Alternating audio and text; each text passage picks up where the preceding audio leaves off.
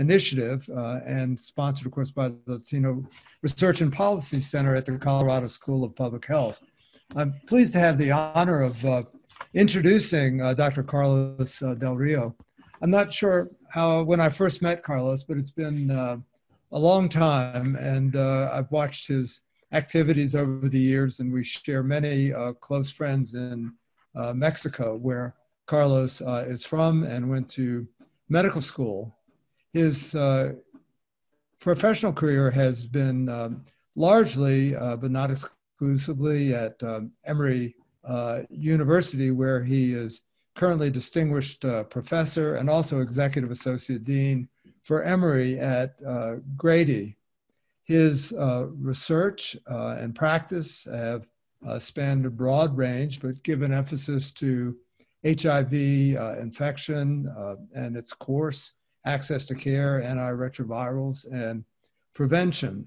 He's worked internationally. He has been honored by election to the National Academy of Medicine, and just this year became Foreign Secretary of the National Academy of Medicine. I have heard and read many things that Carlos has said over the course of the COVID-19 pandemic. Let me say that he's been a wise and sometimes courageous voice on a set of very important issues, as we all know.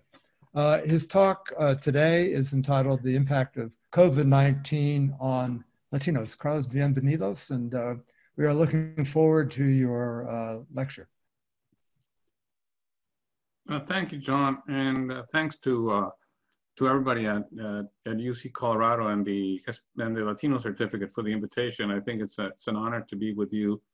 Let me just say that Fernando Holguin, who invited me, we went to the same medical school some years apart, but we are friends and have known each other for quite some time. So I feel like a lot of friends are in Colorado, and I feel a significant appreciation for the work that is being done there. You know, Carlos Franco is somebody that I trained, was actually my chief resident, and I have really had a lot of impact in his career. And so, you know, Shanta Schimmer and many other people out there. So there's a big piece of Emory and therefore a big piece of my heart over there in Colorado. Plus, I love to ski, so that makes Colorado particularly special for me. I'm actually a big fan of going to Copper Mountain, where I spent a lot of Easter breaks with my kids when they were growing up. So I'm going to talk to you about health disparities in COVID-19. And I think we need to start by talking about what we mean by health disparities. And if you look at Healthy People 2020, health disparities is something that adversely affects a group of people who have systematically experienced greater social or economic obstacles to health. And I think that definition is very important because it really highlights what we mean when we talk about health disparities. So throughout this talk, I'll tell you a little bit about health disparities related to gender and COVID, talk about racial and ethnic disparities, make a correlation between the social determinants of health, and then acknowledge what I think is really important is that we acknowledge the role of structural racism in the COVID disparities, and then talk about a way forward. Let's start by mentioning gender disparities. Several studies suggest that men with COVID do less well than women, and there seems to be a higher fatality rate. And this is not new. This was also seen with SARS and with MERS, in which men had a higher fatality rate than women. And one hypothesis has been that estrogens are actually protective, and others have suggested this has to do with higher concentration of ACE2 receptors expressed in men. But it may be just lifestyle differences. You know, men smoke more than women, and other things that may be. So biology or social environment is always a question. And as you can see in this infographic, you know, yes, there is a higher mortality in men, but there's also higher prevalence of pre-existing conditions such as ischemic heart disease, hypertension, diabetes, chronic renal disease. There's also higher prevalence of high-risk behaviors in men, such as less social isolation, more smoking and alcohol use, more occupations with high-risk exposures. And then there's maybe biological difference. So the reality is we're not totally sure.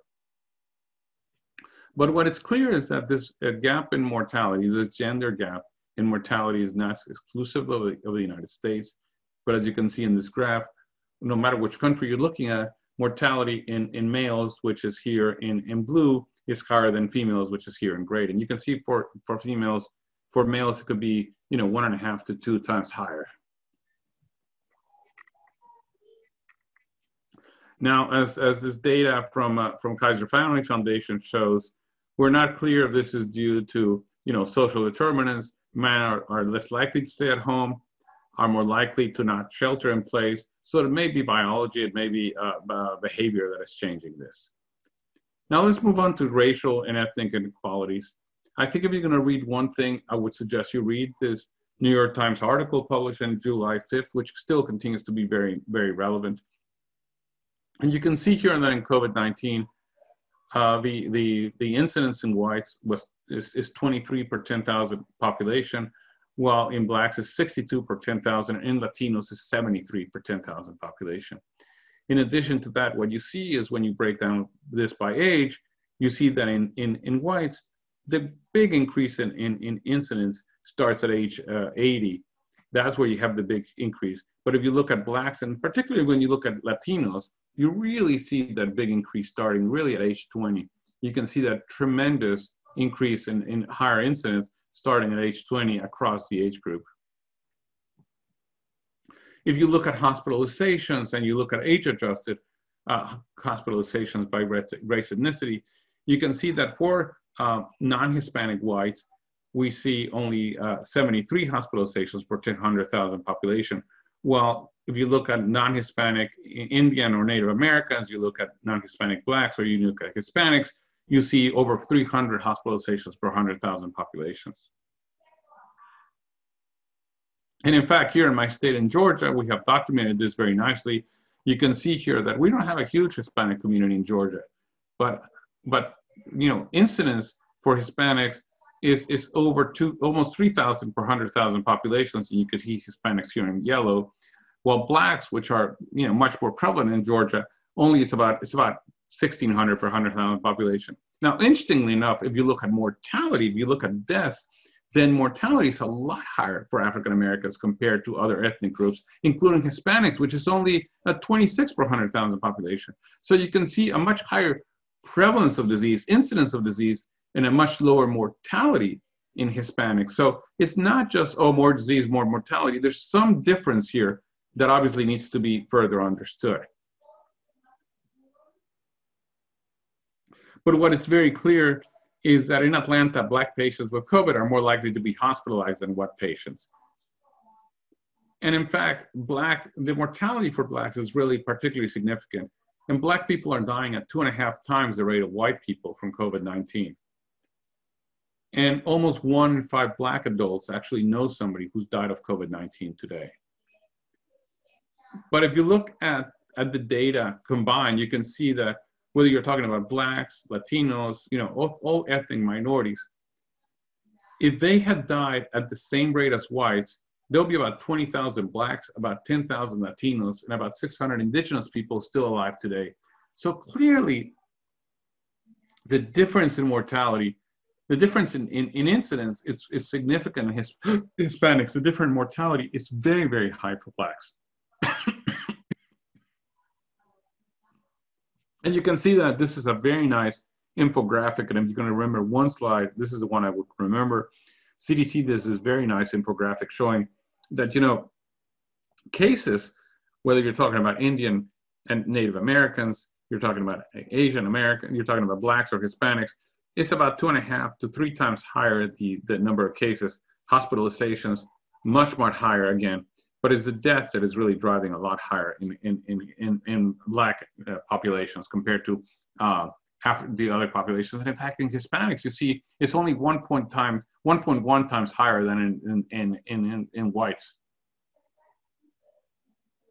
Now, the one thing that is very interesting is this study, and this study showed that, this study from New York showed that once people get to the healthcare system, there's no difference in mortality.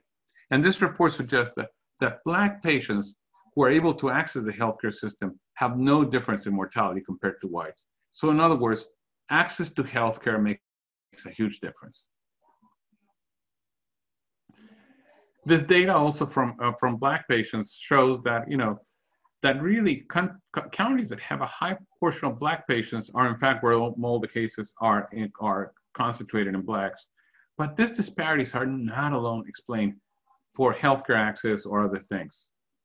Now, speaking about Hispanics, I think this is an article that you all need to look at. This is really a critical article by Carlos Rodriguez and several, they looked at COVID and they divided the population in places that have less than 17.8% of the population being Latino to places that have more than 17.8% of the population being Latino. And you can obviously see Colorado there having a much higher percentage of the population being Latino compared to, for example, here in Georgia, that we are in the less than 17.8%.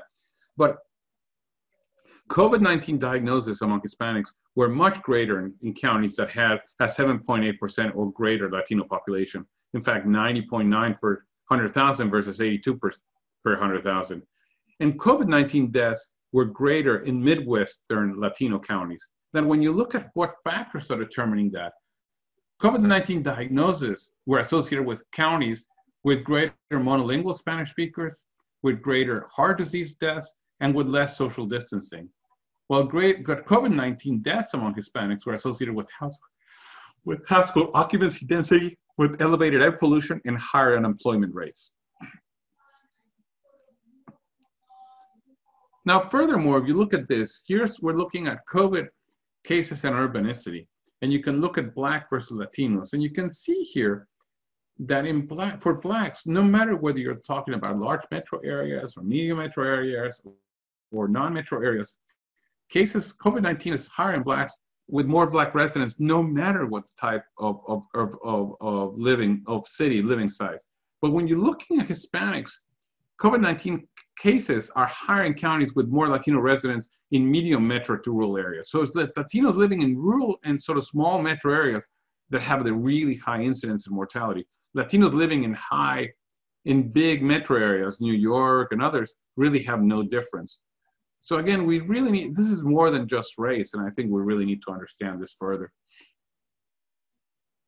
I think furthermore, when you look at this data, it's very clear that cases in Hispanics soared after the economy reopened. And I think we can see very clearly the first wave of the disease was primarily white. And then we closed the country, and then the economy opened, and then we saw the rush in Hispanic patients. And why was that?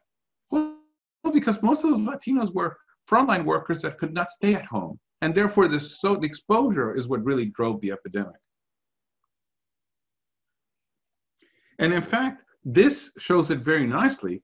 This shows that, in communities, whether you're in the South or in the West or in Northwest, in those places that had a high percentage of the population being Hispanic, the moment the economy opened, the cases in Latinos soared, while the cases on Black and whites did not soar when the economy opened.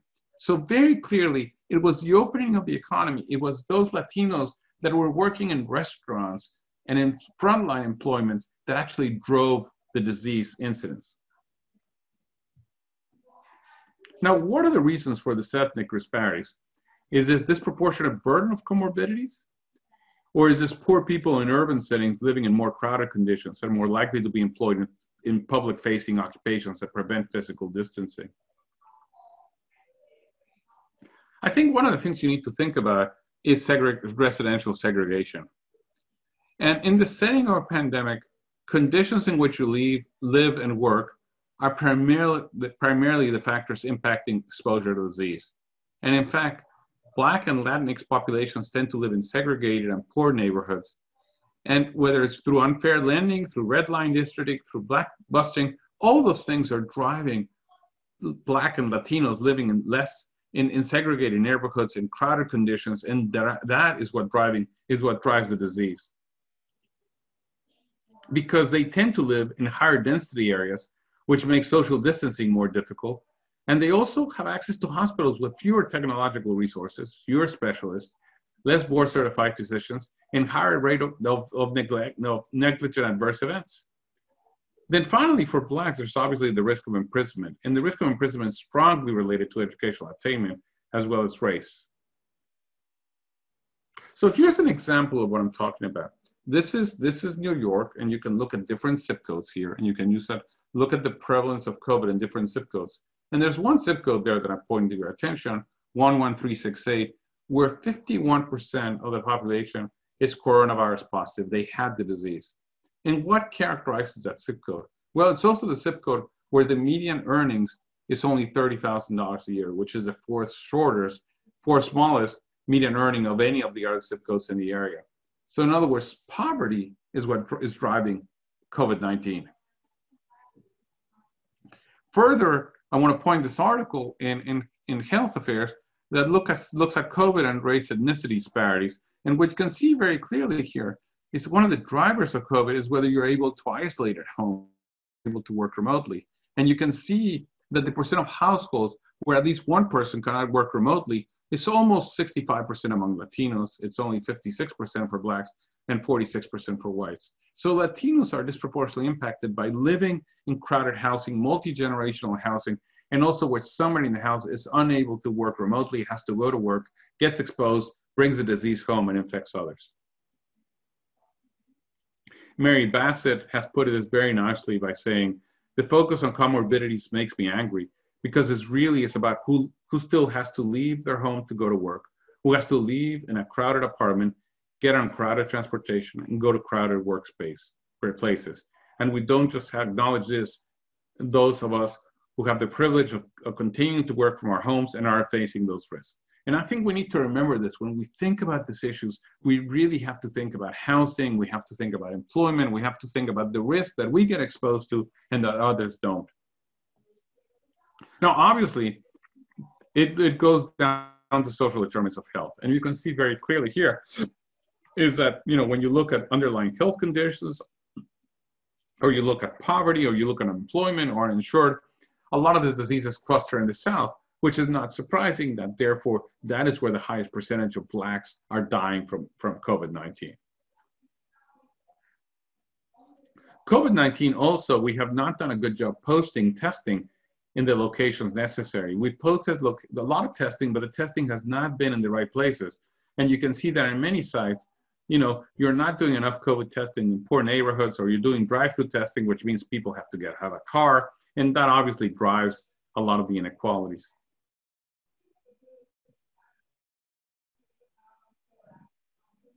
Now, one of the things that happens is, again, when the economy opens, you also see higher economic impact in some communities like the Black community, which have had more unemployment as a result of COVID. Black people have braced, for mass evictions from apartments, et cetera.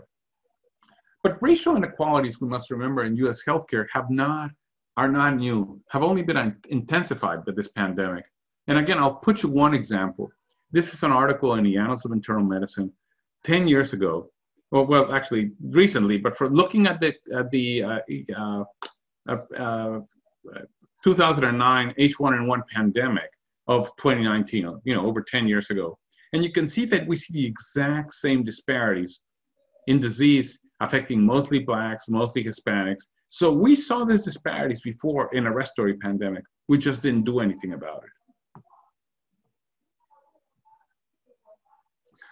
And the reason is this, that race is a fundamental cause of COVID-19 outcomes, because race drives socioeconomic resources, social resources, healthcare resources. This leads to increased risk of exposure.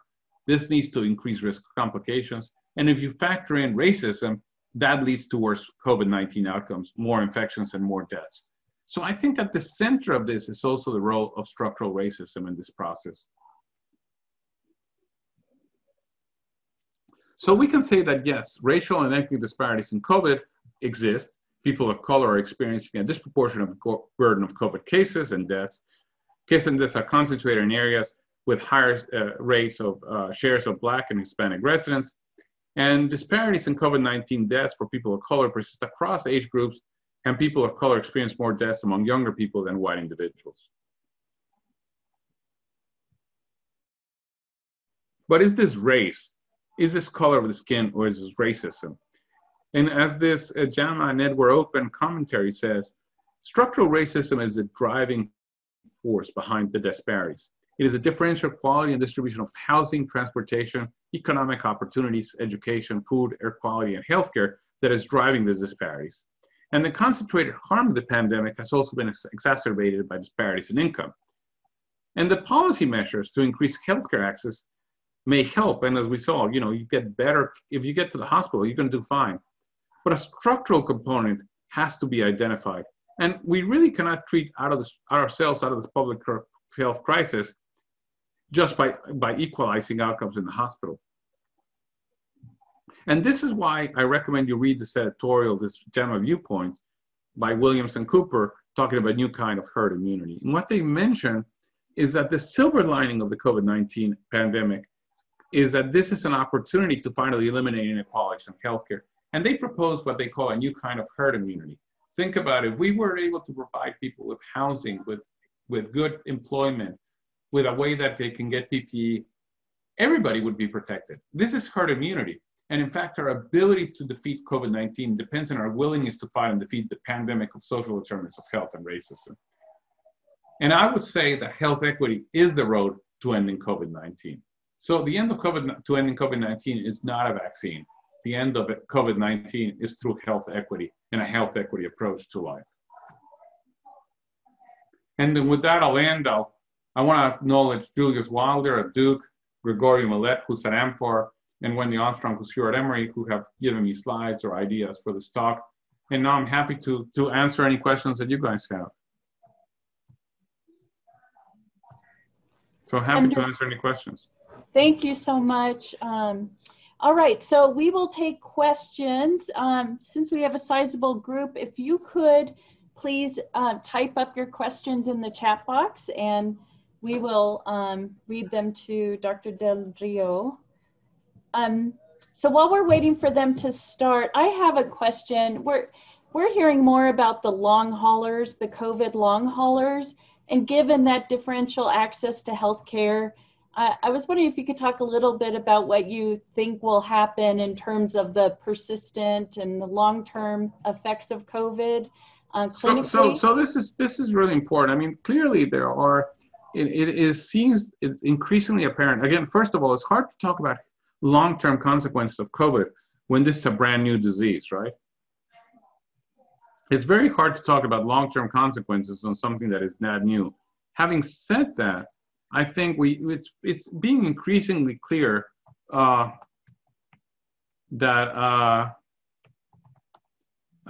there is something related to long-term consequences of COVID, and that that certain organs like the lungs, the heart, and the brain are particularly heavily impacted and affected. And in fact, I'm going to put here in the chat. I recently wrote a JAMA Viewpoint about this that I wanted to take a look at. But the reality is that, to me, the biggest long-term consequence of COVID is a mental health consequence. And the fact that people are being left without employment. So I think we're going to have a mental health crisis in our hands as a result of COVID. And I see that as the biggest long-term consequence. Now, some of the other consequences are true, but they're probably not very common. But again, when you have millions of people infected, they're going to be a problem. So we need to understand them better. We also need to understand the definition. We need to understand the epidemiology. So I think it's not that clear, right? So one of the questions here is,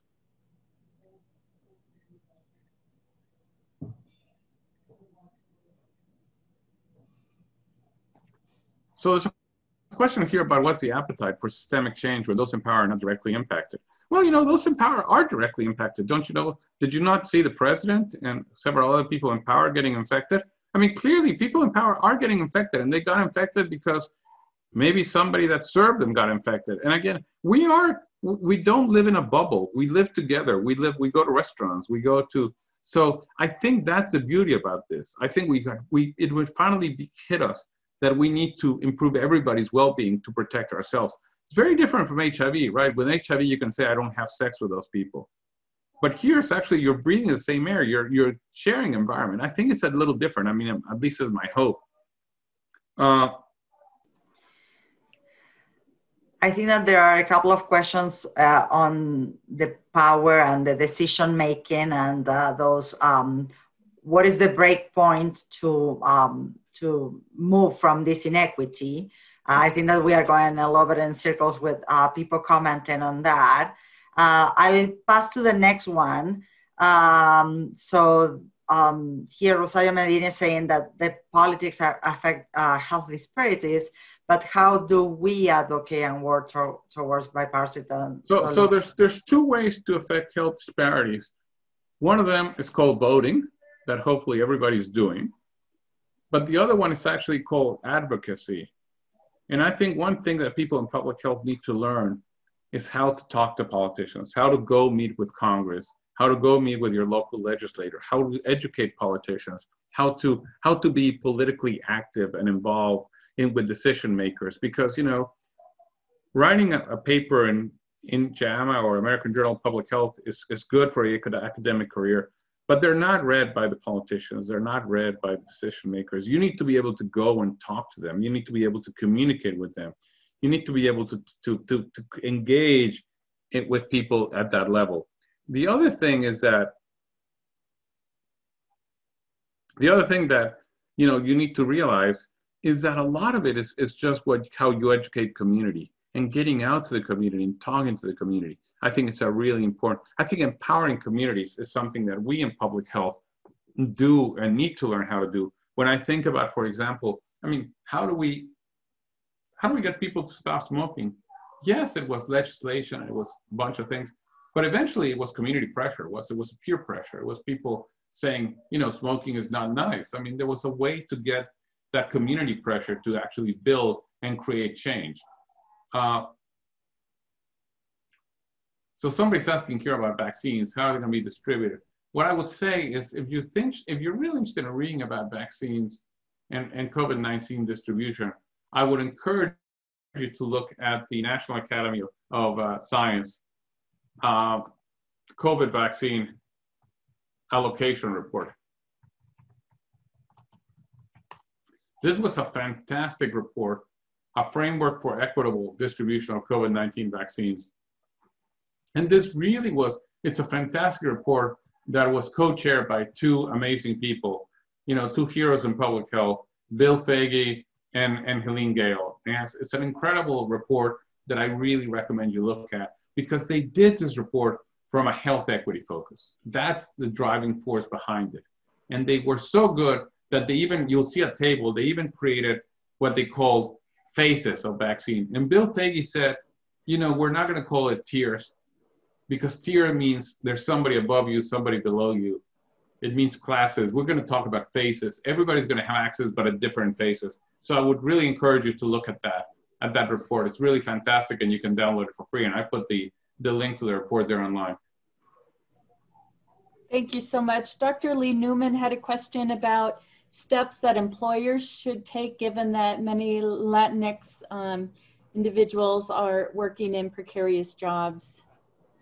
So, you know, myself and others have been involved with many of the employers. I've been involved in employers here in Georgia, for example, working with the chicken industry where a lot of Hispanics work.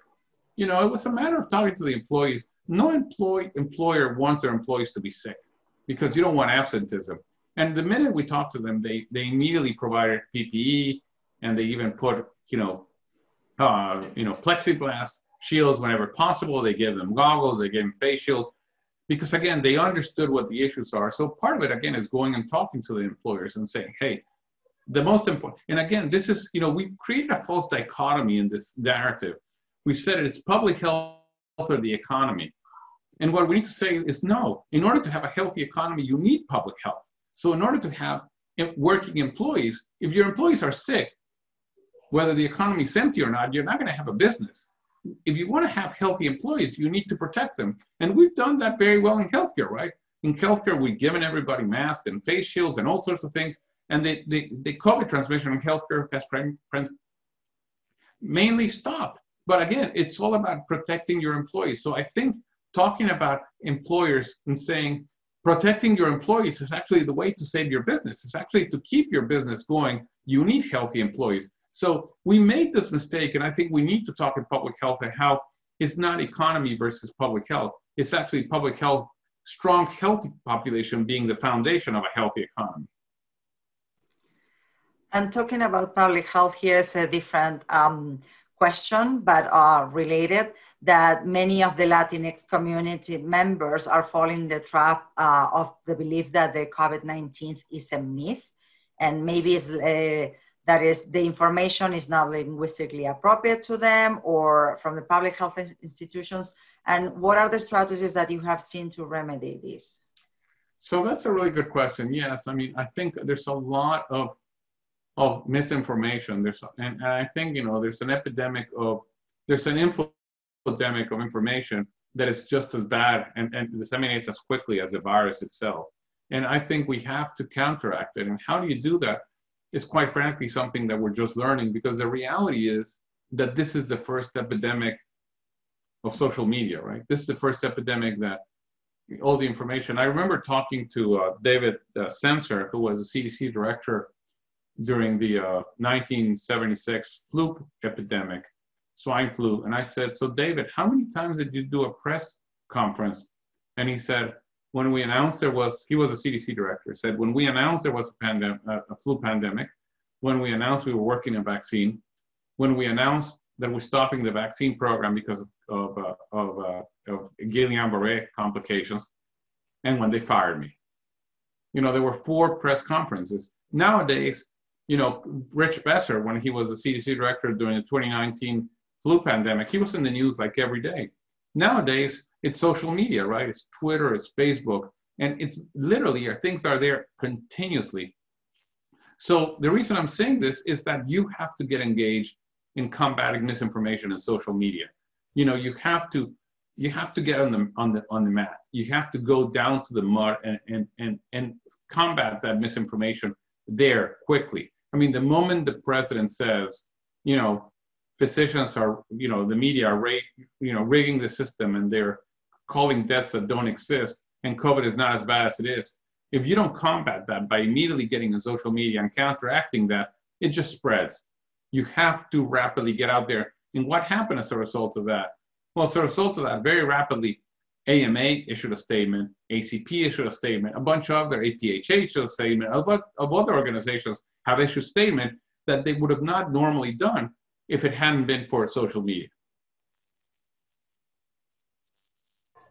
Great. So there's a question, a follow-up question about the advocacy that you mentioned. So how do you suggest making it more accessible for community and public health professionals to get involved, given, you know, their own juggling and balancing of work and life and, you know, family? You get on the phone, you write an email to your legislator or your congressional representative. It's actually, you know, one time I was talking to a congressional aide, and I said, how do you guys make a decision? And he said, you know, we just look at, okay, if we have something we're going to vote on, and we have 100 vote against and 2 in favor, we probably will vote against. So it doesn't need to be compelling. You don't need to write great prose. You just need to say, this is a terrible idea, and please vote for this. You know, dear Congressman such and such, I would strongly encourage you not to vote in favor of this law. I would strongly encourage you to really get involved and voting for, you know, COVID relief or whatever. And if they start getting a bunch of calls and emails about that, pretty soon they're going to pay attention, because congressional people pay attention to their local voters. Now, if you have a story, they even like that more. They like a personal story. This woman in your district was about to lose her house, but thanks to the CARES Act, she was able to keep her house and stay employed and keep her kids in school, blah, blah, blah, blah, whatever you can say. They love those stories. That is something that gets to their heart. So you need to know how to talk to people, and you talk to people by telling stories. You don't need to show p-values. You know, congressional aides are not epidemiologists. They don't give a shit about p-values, but they want to hear stories. They want to hear life stories. And here's another question similar to that, but on the other side of the token. if you have to educate the Latinx patients to be careful, that will give an eye roll, because that's not tangible for them and they cannot really do it. So what do you recommend for those who are seeing patients in the clinics and hospitals? You know, I think at least I've been very effective by talking to them, and you need to talk at their level. You need to ask them about, you know, what do they do? Where do they work? What's the issue?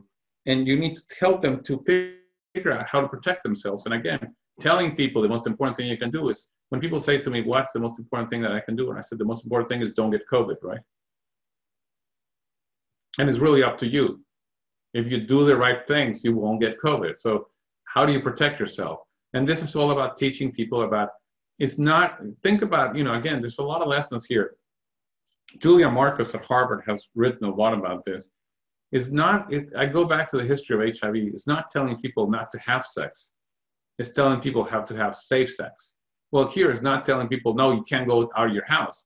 You have to tell them how to go out of your house in a safe way, what things you can do, you know. And again, I think it's been very easy to tell people what not to do.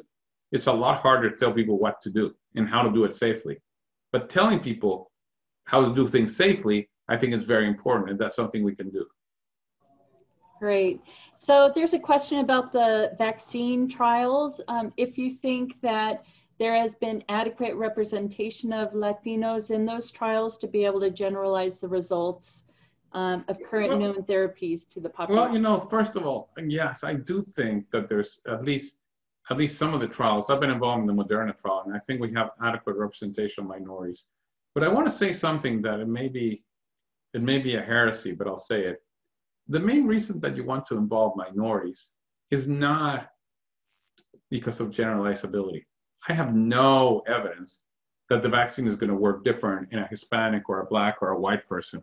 The main reason you want to do it is because when you're going to get the vaccine out there, you want to be able to say, in this study that we already tested in your population, it works. It's all about increasing trust. It's all about how do you generate trust. In fact, today I was talking to a group about how we're going to communicate during a vaccine once you start the rollout of the vaccine. And one of the most important things is to get vaccine volunteers to be the spokespeople, right? The person that has already received a vaccine, who's a Hispanic, who can talk in Spanish and say, hey, I received the vaccine and it went fine and I'm doing well. I think that's the best person to speak up. It's not me. It's not, you know, Tony Fauci. The person that's going to convince a Hispanic is somebody that looks like them who's already received the vaccine. So the main reason, in fact, is not generalizability. It's sort of expanding. It's actually rolling out. It's actually increasing trust, because a lot of the issues that we're facing right now have to do with trust. And when trust is broken, public health doesn't work. Yes, so thanks for that answer. A few people ask if you could expand a little bit more about this new concept of getting herd immunity through health equity, and how would you implement this new movement, and how would you convince, so that I'm adding that, how would you convince the representatives that this is something that we have to do, and how would you test it? Well, I mean, I think there's several things. Number one, you know, what we're talking about here, if you read this editorial, it's not my idea, it's somebody else's, but what they're talking about is, okay, how do we create a safety net so people that are sick can actually stay home? I mean, how do you make sure that that person who's an hourly wager, who is a waiter, who is a cashier, who is a, you know, low-level employee who doesn't have any benefits, can stay home when they're sick so they don't come to work and infect others? No, that's created the social safety net that we in this country have not done a very good job of implementing. How do you ensure that people have access to health so they actually can get healthcare when they need it? They can get tested without difficulty. They can, you know, get the vaccine. And how do you do it? How do you provide people with, you know, I mean, let me put it this way, something as simple as broadband internet access. I mean, we're having people do homeschooling in a country where many places don't have broadband internet. How do we ensure that the country builds the infrastructure so broadband internet in this country is not something that depends on where you live? It's actually something that is there. Things that can be done. And again, it's really about talking to Congress. It's really about talking to politicians. It's really about how do you prioritize spending. All right, thank you. The next question is about your comment regarding how policymakers aren't necessarily interested in p-values. So how do you balance, between the research and the, communication to policymakers and the community? I think that one of the things that I think is really important to teach students in public health or in medicine is how to communicate to lay audiences. How do you translate a New England Journal of Medicine paper into something that is understandable, that is a policy brief? How do you take, I used to do this class in which I would take people and read the 052 findings that, antiretroviral therapy decreases HIV transmission, and take that paper, and I would do this exercise in the class that they would get the students, that I would divide them into countries, and you would be the Minister of Health of Zambia, or the Minister of Health of Zimbabwe, or the Minister of the Economy of South Africa. And how do you take those findings and translate them into health policy briefs that you can go meet with that health minister or that cabinet minister that has plenty of other problems, but you can tell them that this is how these findings translate to the population. And I think teaching that translation of science into policy briefs, I think it's very important, because first of all, those people can only read one page. So how do you get this information into one page that is readable, understandable? But second, how do you teach people to communicate this in a way that, as I tell people, it's almost like doing your elevator speech, right? I was able to get to the elevator with, the dean of the school or the minister of finance. How can I tell them that they have to listen to me? And it's, again, being able to get that 1 minute. It's not with slides. It's not with PowerPoints. It's actually talking. It's actually talking with heart, with passion, but also with data. But data that you translate into the local community, into what matters to them. And maybe very important is translating into cost. Frequently, a health minister is going to say, okay, that sounds good. How much is that going to cost me? Okay, you say antiretroviral therapy is going to prevent transmission of HIV. If I treat all my HIV patients in this country, how much is that going to cost me? You say that this COVID vaccine is effective. How much is it going to cost me to roll out this COVID vaccine? How much? And then you need to show people how to figure that out, right? And how to do cost effectiveness analysis. Great, thank you. Here, Elizabeth is asking if you have seen any studies in the community that is identified as transient or that are experiences homelessness. Yeah, there's a fair number of studies looking at COVID and homelessness, and some of them show increased risk, as you would expect. Some of them show actually decreased risk. And that's because, for example, here in Atlanta, very early on, we realized that homeless was going to be a risky population. So we actually took all the homeless people that were diagnosed with COVID, and instead of sending them to the streets so they can go to the homeless shelter and infect others, we actually put them up in hotels. And we hired through the city hotel rooms, and that's where they stayed. So in fact, transmission did not occur in shelters, and we actually were able to control the pandemic. So I think it's, again, giving homeless people a place where they can self-isolate was critical in controlling outbreaks in shelters. San Francisco has some really nice data on it as well. Excellent. It looks like that is the bulk of the questions. I'm wondering, Dean Sammet, if you have any follow-up questions?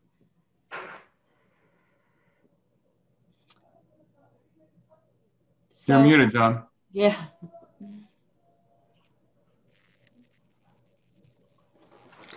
I just want to mention something. I think I'm good, Patty. I think, no, Carlos, this was terrific. Can you put on one of your other hats for a moment and speak to equity globally? Yeah, no, I think that's a really critical component. I think something that I've thought a lot lately because of our different things. But I think when you have a global pandemic, it's not the time to think about, oh, we're going to immunize everybody in the US and who cares what the rest of the world does. Because the reality is when you have a global pandemic, viruses don't pay attention to borders. And if you have a global pandemic raging in Europe or in Africa or wherever, it's going to impact our country. So I think, COVAX, I think a lot of the initiatives, I think this again goes to the fact that we have to be involved with WHO. We have to be involved at the global level in decision making. And the fact that the US is not at this point in time, it's actually very disconcerting and very concerning for many of us, because when you think about prior efforts in health, whether it's smallpox, whether it's HIV, it is that global collaboration. It is that collaboration without borders or national identity that really made a huge difference. And unfortunately, we are at a point right now in which not only the US, but the entire world, it's almost moved out to, we have retracted to a nationalistic attitude, right?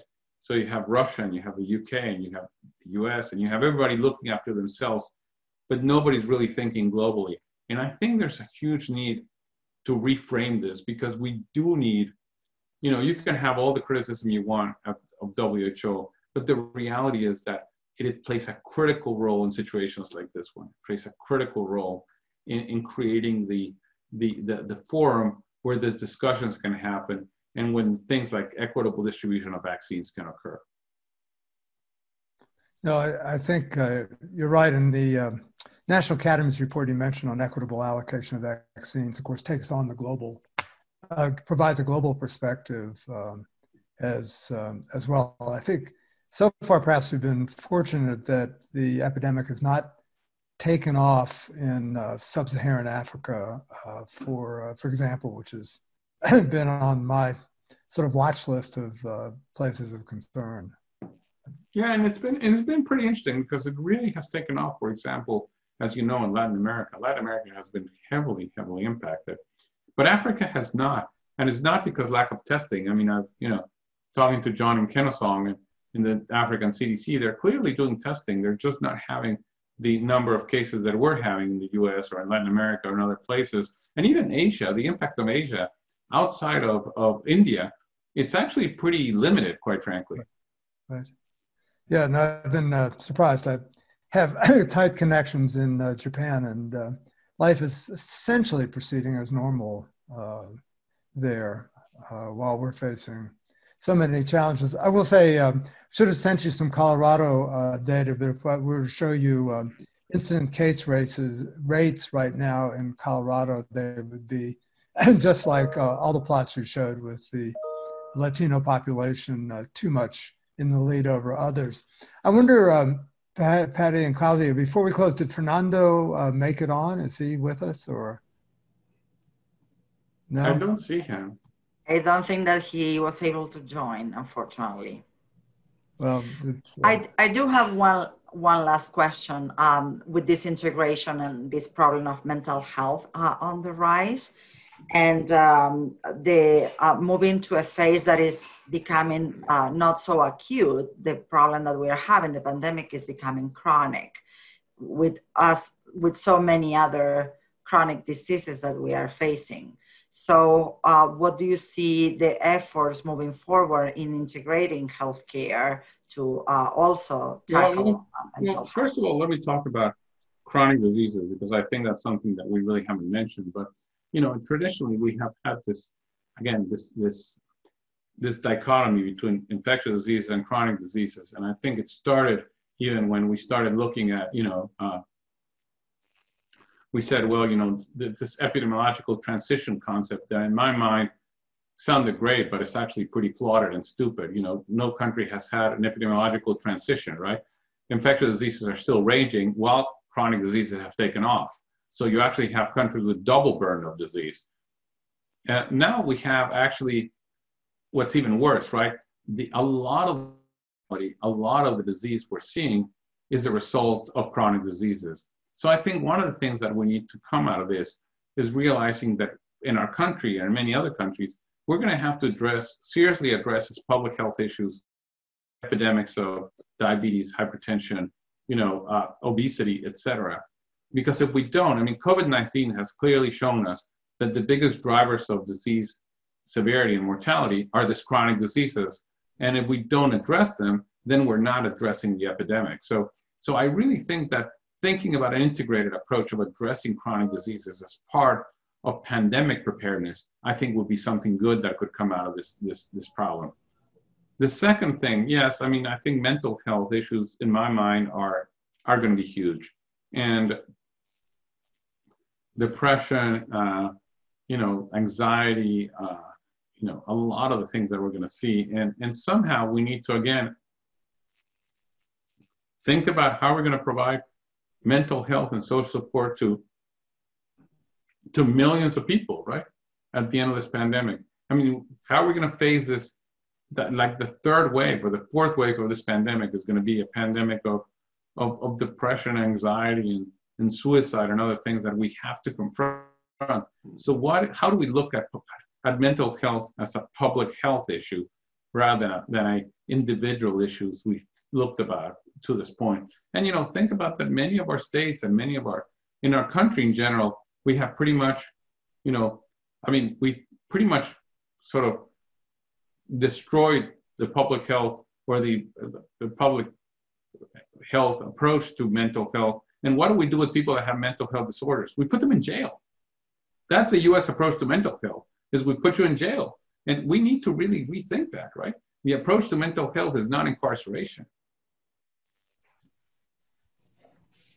If I might ask a question, kind of looking forward, you referred to the election next week. And so I'm curious what, you know, we have two potential scenarios. One is a whole new administration in January. What would be the initial or the immediate steps that you think need to happen? And the second scenario is a continuance, and what do you think would happen in that case? So I think, you know, so assuming you had a new administration, and I think you get a Biden administration, the first thing you're probably going to see is much more of a science-based approach. I think, you know, one thing that you'll see is, you know, is listening to scientists in a more of a science-based approach. You're probably going to see a national plan that up to this point we have not had a national plan. And you're going to see also a CDC that is empowered to do what it needs to do. And up to this point, the CDC has actually been, you know, crippled to its max. You know, CDC has essentially been removed from the scene and has been used mostly as a scapegoat for the mistakes of the administration. And it's really hard for me locally here, when I know these people and they're my friends, to see the CDC essentially play a backseat in this epidemic, not because they want to, but because they have been put in that position. They have been essentially strong-armed into that position. So I think those are going to be the things you see immediately. There's not going to be like, it's not like the curve is going to flatten all of a sudden and it's going to go away, but I think you're going to be in a better track. I think the other thing, you know, if the current administration continues, I think what we really need to think is how do we, I think you need to think about what would the approach be. And then I think you have to come with an approach that is much, much more, I think public health is going to lose. I think, you know, when you have somebody like Mark Meadows, the chief of staff, saying, you know, we're not going to be able to defeat this disease and we're going to focus on treatment and vaccines, I think essentially what they're saying is we're going to be relying on big pharma. And we're going to hope that we're going to get treatments and vaccines, and that's going to be our salvation. And therefore, what we need to do in public health is to focus on how do we educate. I mean, I think we need to stop trying to fight what's a war we're not going to win, and figure out how do we work with the administration and the leadership. And I've been working already with the National Governors Association, for example, about how do we create a reasonable, rational approach to rolling out vaccines and to increasing vaccine uptake and acceptability once the vaccine becomes available. Because there is a role for public health to do that. So how do we just don't abdicate, but how do we say, okay, let's stop fighting for the things that we're not going to win, and what are the things that we can actually make a difference, and how do we work together rather than fighting each other? What are the things that we in public health can bring to what will be the potential scenario, right? I wonder, Patty and Claudia, do you think, are we done with questions, or are there more? I think that we are done with the questions. Okay, well, you know, I'm sure, Carlos, the conversation could just keep going, and I'm sorry it can't, but there'll be other opportunities. So I think on behalf of our friend Fernando and everyone else, thank you for spending time with us, bringing us a terrific talk. But I think really important, I think, giving us all things to think about. And I think you touched on a whole range of considerations that hopefully our society will address to bring the pandemic to a close. Because you're right. I mean, in general, health is not about pharma. It's not about vaccines. That's part of the story, of course, but it's about all the issues that create health equity, and we need to be attacking them all. And I think the pandemic has clearly highlighted what we need to do. So again, thank you so much. And I know Fernando, sorry he can't be with us. Well, listen, have a good evening. It's been a pleasure being with you.